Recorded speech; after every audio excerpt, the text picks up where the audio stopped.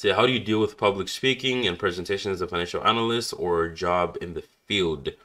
So with public speaking, you really just have to practice, and not even like practice to just practice. You have to, one thing I've known, I'm not good at public speaking, but if I'm speaking about something that I'm really knowledgeable about, you know, I'm gonna be good at speaking about that, right?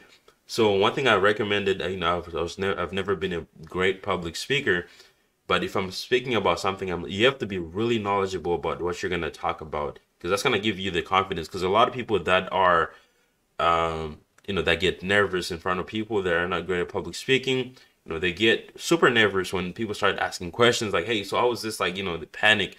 But if you're really, really knowledgeable about what you're going to be talking about, then, you're going to be great. You're going to be great. That's how I got, over, the fear of public speaking, especially if you're a financial analyst. Most of the time, you're going to be explaining, like, let's say it's a report that you built for a client, but then they're confused about what the numbers mean or whatever. Like, hey, what is this? What does this mean?